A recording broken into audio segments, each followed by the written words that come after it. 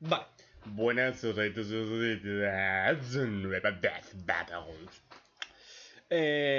a hacer un Baneare Rock League. Yo también dije que va a ganar Rock League. Y nada, vamos a darle. Literalmente, aún estoy en... despertándome, así que perdón si estoy un poco... Literalmente me acabo de despertar, de pegar un viaje de sueño buenísimo, así que perdón. Pero bueno. Sponsoring this episode. We all have goals and want to be happy, but there's always just...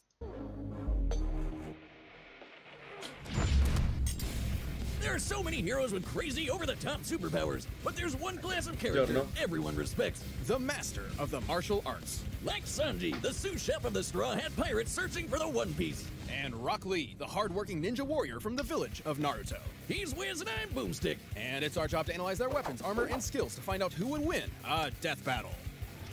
Todo el mundo está nerfeadísimo en Boruto, da igual. Somewhere in the vast ocean is a seafaring land of science, the kingdom of Germa. When the king of germs decided to turn out some kids, he got an awesome idea. How about he make his kids into killer emotionless super soldiers? What could go wrong? He forced his queen to undergo surgery that would enhance their children during pregnancy. Yeah, she wasn't much of a fan. So she took a drug meant to counteract the effects to hopefully ensure that at least one of her children was, you know, emotionally stable. A surprisingly low bar to aim for, but hey, good for her. And she pulled it off. While most of her children were violent sociopaths, one showed no signs of their shared superhuman genetics. This is Sanji. Oh, the poor kid didn't have a great childhood. I mean, he was surrounded by actual superhuman bullies. But he found peace in cooking for his mom. Well, until she died, then he was thrown in a dungeon. Look, I told you his childhood sucked. Fortunately, Sanji eventually escaped thanks to some help from his sister, who I guess was slightly less of a sociopath, and made his way across the sea as a cook. Until he was shipwrecked and left marooned. Poor guy just can't catch a break. But Sanji found a new daddy in the form of Pirate Red Leg Zeph, who trained him in his own martial art, Black Leg style. Wait, shouldn't that be Red Leg style? I'm confused. It's an art that focuses exclusively on kicks, which worked out swimmingly for Sanji. No. Puns are my job. I don't need you pirating that from me. As a chef, Sanji firmly believes his hands have no place in a fight. To him, they should be kept as pristine as possible for cooking, which is... Y por eso va a apoyarlas todo el rato en el suelo, suciedad y tal en las manos.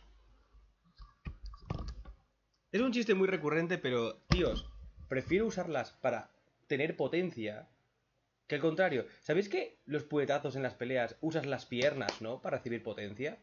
Mucha gente usa esa gilipollez, ¿vale? En contra de Sanji, es como, sois imbéciles. Sí, sois muy imbéciles. Sanji usa sus manos para potenciar sus piernas, así no pone en riesgo sus piernas. Ay, sus brazos, perdón.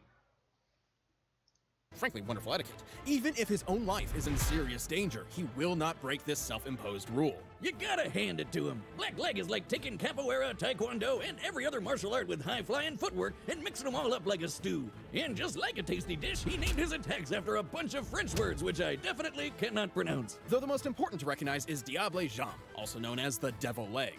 By moving at incredibly high speeds, Sanji builds up friction between the air and his leg until it literally catches on fire. To do so, he'd have to be moving his legs over 11,000 meters per second. Yeah, and that move's pretty lit. Clearly, Sanji's super fast. He's quick enough to keep up with the pirate captain Luffy, who effortlessly dodged laser beams from a robot man bear guy. It's a long story. That's One Piece in a nutshell. A very, very long story. Sanji's got plenty of other skills. He can kick your face so hard it makes you as handsome as that devil George Clooney. Oh, brother. And he can start blasting and Danny DeVito you back to normal with another. And with the skywalk technique, he can literally walk on air by, listen to this, flicking his heels so quickly he creates dozens of miniature sonic booms beneath his feet. That is insane. Note to self, never skip leg day. In fact, forget the other days. All days are now leg days. Sanji eventually found a true family as a chef for the Straw Hat Pirates. With them at his side, he began a hunt for the All Blue, a mythical location where every ocean in the world connects and all manner of sea life exists. A perfect spot for a chef of the sea. But just like all of us, he had to deal with his first and much crazier family at some point. And when he did, he got an upgrade. This is the Raid Suit, a miraculous outfit with hover boots, invisibility, air boosters for increased kicking power, and a snazzy cape. Conveniently, the suit is stored in an easy-to-carry canister that can be opened for a magical girl transformation, like so. Oh, is this beer? Wait a minute, if that's my beer, what am I drinking? I'm gonna either need to go to the bathroom or the hospital. While Sanji may not possess the superhuman ability of his siblings, he has learned something similar, yet entirely different. Hockey. Gesundheit. This power lets people push their body to new limits in a bunch of different ways. Like with armament hockey, he can make himself hard. specifically to strengthen his limbs for ironclad defense and stronger attacks. However, Sanji's own speciality is Kenbunshoku, or observation haki. With this, Sanji can detect the presence of others, including through walls. He can even predict future events, at least to some extent. And hanging with the Straw Hats let him push his abilities to the limit. He's strong enough to keep up with the likes of Zoro, one of the deadliest swordsmen in the freaking world. And he could battle the marine Fujitora, who could summon meteors from the sky, the largest of which, when compared to the island of Dressrosa, Están chetando mucho a Sanji comparándolo con Luffy y Zorro. Que conste en acta. Pero es que da igual lo mucho que compares. El mundo de One Piece no tiene el nivel de poder de Naruto. A secas. Y Rock Lee hacía cosas como esta cuando era pequeñajo. Rock Lee, cuando peleó contra Gaara, ya caminaba por el aire a mucha más velocidad. Y eso es cuando era pequeñajo el hijo de puta. Con 5 puertas, nada más. Con 5 puertas. Hay 8, cabrones. Y cada uno es como un Super Saiyan de Dragon Ball. Niveles. Appears to have a diameter of over 780 meters. Y, haciendo referencia a Naruto, da igual que predizcas el futuro, ¿vale? Si tu cuerpo no puede reaccionar a esa velocidad. Thus, a kinetic energy of over 12 gigatons of TNT. So, like, he fought a guy who could basically blow up a whole island in a snap, and then some. Let me know the next time you find a cook who can pull that off. He has his fair share of weaknesses, though. Sanji sees himself as a gentleman, and thus refuses to fight a lady at any cost, even his own life. And, he's absolutely terrified of drag queens. That didn't age well. But even with the setbacks and a horrifying childhood, Sanji is a man of the moment, an adventurer with a goal. One day he will surely discover the All Blue, and whatever else comes after that. I was looking for a light. Appreciate it. Konoha, the village hidden in the leaves, is a land of phenomenal ninja. From Naruto to Sasuke to Kakashi, we've seen them show off their awesome talent on Death Battle before. But one ninja student sought to prove that talent wasn't naturally born. That talent could be achieved through nothing but hard work. This is Rock Lee. At first, Bollcut's path to being a ninja was anything but promising. See, the best ninja can use all sorts of ninja magic called ninjutsu or genjutsu, but not Rocky over here. Essentially, Lee was born with a disability, unable to access the living chakra energies within his body the same way his peers could. But while this certainly made things difficult for him, he continued to train, pushing himself to become a splendid ninja. Too bad he got paired up with Neji, who might as well have the word prodigy stamped on his forehead. Hello, irony. With no real family to speak of, Lee had no one to guide him on his difficult path. Fortunately, he found inspiration in the form of a fellow bowl-cut individual. Might Guy, a man who is simultaneously incredibly cool and incredibly weird. Guy saw Lee's potential and trained him to master the art of taijutsu, a ninja's physical prowess using chakra, body, and mind. So he's not going to be shooting fireballs or popping up clones of himself like the other guys, but he's going to learn how to punch harder than anyone. Actually, that's exactly the point of his martial art. Strong Fist, a style that's all about shattering bones. Not just any ninja can master the form of Strong Fist. In the hands of a novice, it's a dangerous technique. One wrong move and you could accidentally break your own limbs. But Lee quickly got the hang of it and even learned some awesome moves, like this Killer Azuna drop on steroids, the Primary Lotus. A technique so useful that many other ninja tried to copy it for themselves. What a bunch of cheaters. He's also got this potion, and if he drinks it, he goes into a super zen state that makes him basically invincible. Incorrect as usual, Boomstick. That was due to American censorship. Right, it wasn't a potion, it was sake.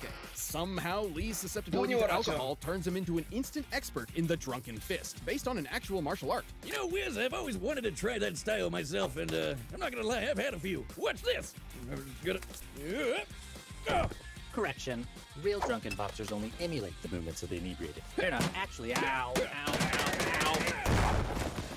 ow, ow. Piece of cake. Anyway, when Rocky Road isn't totally sloshed, he's got one more ace up his sleeve, the 8 gates. In the world of Naruto, 8 metaphorical gates exist within the human body, inspired by real-world Buddhist teachings of opening oneself to achieve enlightenment. But in Lee's case, it's opening a can of whoop-ass. Think of it like that horrible myth about humans using only one small part of their brain. Each open gate increases Lee's abilities in some way.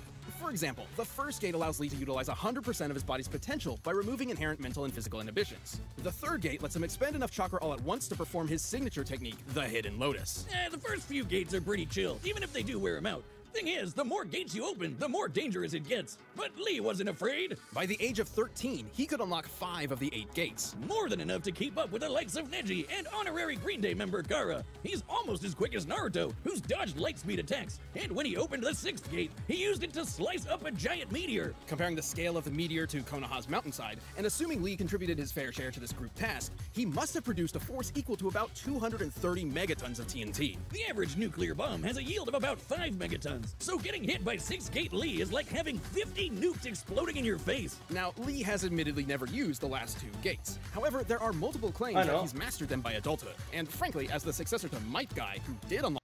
¿Nunca usó la 7ª puerta?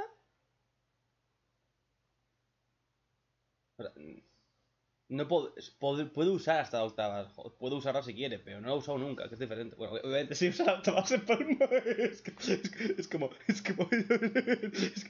no ha usado nunca la 8ª. No jodas, estaría muerto, normal.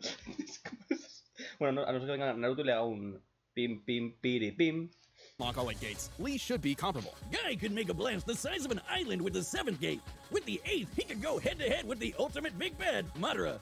This creep was packing more power than when Naruto's chakra blew a hole through the moon. A 400 petaton explosion. That's way bigger than 50 nukes. Hell, the 8th gate can bend the fabric of space. Just one small problem. Opening the 8th gate puts an immense toll on the body. The moment you open it, you've essentially guaranteed your own death. Yeah, but who cares as long as you take your foe with you? Under Guy's training and with the help of his friends, Lee has shown that he is indeed a splendid ninja.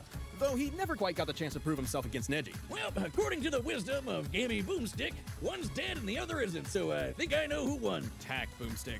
Now the villager's expert instructor in taijutsu, and with a kid of his very own, it seems Rock Lee's hard work truly did pay off in the end.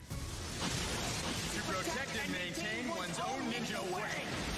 The 3rd gate, gate of light, open! All right, the combatants are set. We've run the data through all possibilities. But first, if you want some of Lee and Sanji's fiery determination in the sack, check out Blue Chew. This episode is brought to you by Blue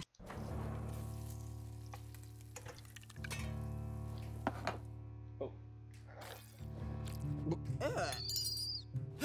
I refuse to eat this. It's far too mild, lacking in the fiery youth of true spicy curry. Mild. Hostia, el curry. Most perfectly balanced curry around. Es verdad, lo del curry especial, tío. Esto también está relleno. Skills match your skill in cooking.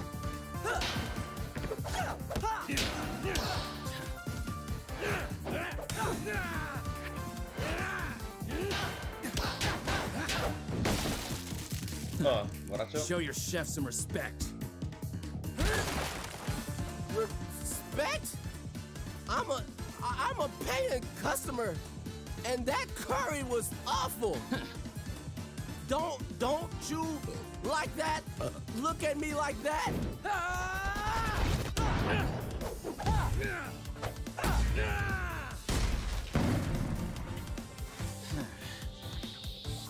Coño, Sans.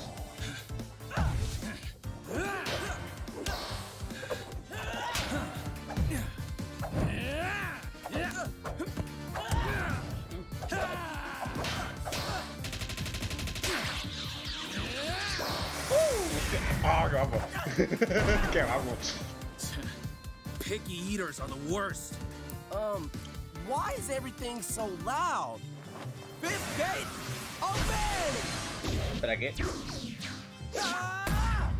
¿Sabes que no? Gate of fuel, open! 10 años tiene traje aún, no se queda Sanji. Vale. 7th gate of wonder, open!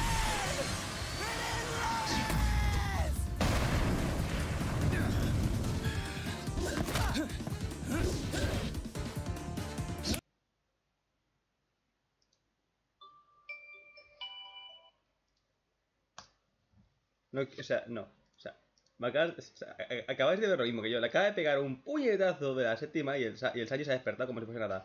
Ah, por Enel. Ya sé por qué van a decir... Vale, ya sé por qué. Por la saga de Enis, la del cielo. El puto desgraciado del puto dios del rayo. No para de meterles... Ah, ya está. Venga. Ya está.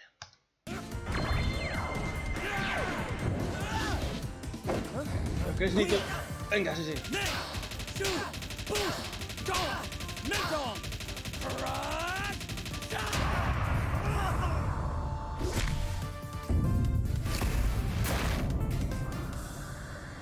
No crees ni tu I am nombre. the youthful beast of Konoha. I will never give up. Eighth gate of death. Claro, Open! claro que sí. Por supuesto, la octava. ¿Por qué no? Copiando a Gai Sensei.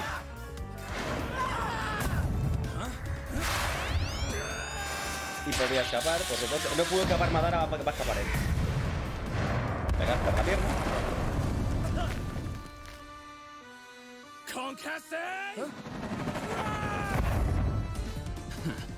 Since you wouldn't finish your food, I'm making you cough up whatever you've already eaten.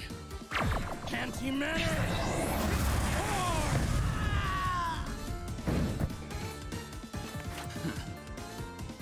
Looks like mild suited you best. My dish was too spicy for you.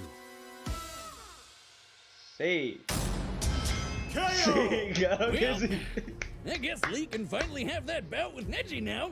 Given Lee's years of experience and the power of the 8 gates, he definitely kept Sanji on his toes. But Sanji was no slouch himself, and likely has trained all of his life. With his speed and observation hockey, he handled even the unpredictable Drunken Fist. And while the 7th gate meant Lee could probably blow up an island, that's not as big as the meteors the Straw Hats could handle. Simply put, Lee had only one somewhat reliable method of a possible victory, the 8th gate. A suicide move he's never actually used before.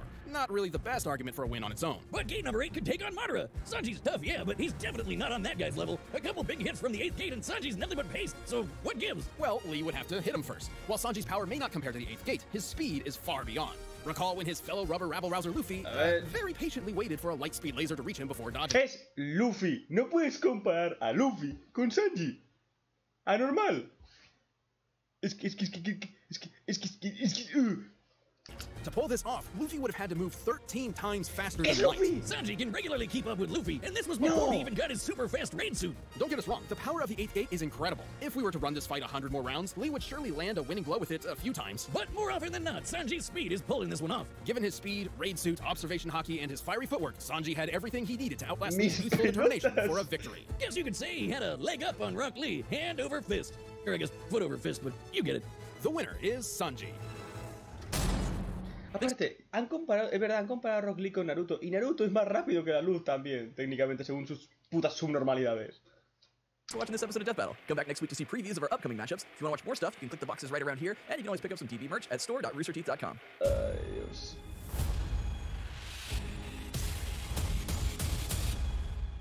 Oh, mierda. Va a ganar Hulk. ¿Por qué? Es simple, es un personaje de cómic. Ya sabemos la regla, gente. Cuando es un personaje de cómic, gana el cómic. Por mucho que Broly lo pueda enviar al sol. O literalmente rompa el espacio. Pero es que Hulk en un cómic, con un dedo, paró el mundo. ¿O no? ¿Fue una isla? No me acuerdo. En Planet Hulk creo que es. Pero bueno, Broly gana. Pero bueno, sabéis. Cómics versus... Es una puta, es una normalidad. Pero bueno, dejaré en los comentarios qué voto votáis. Deu.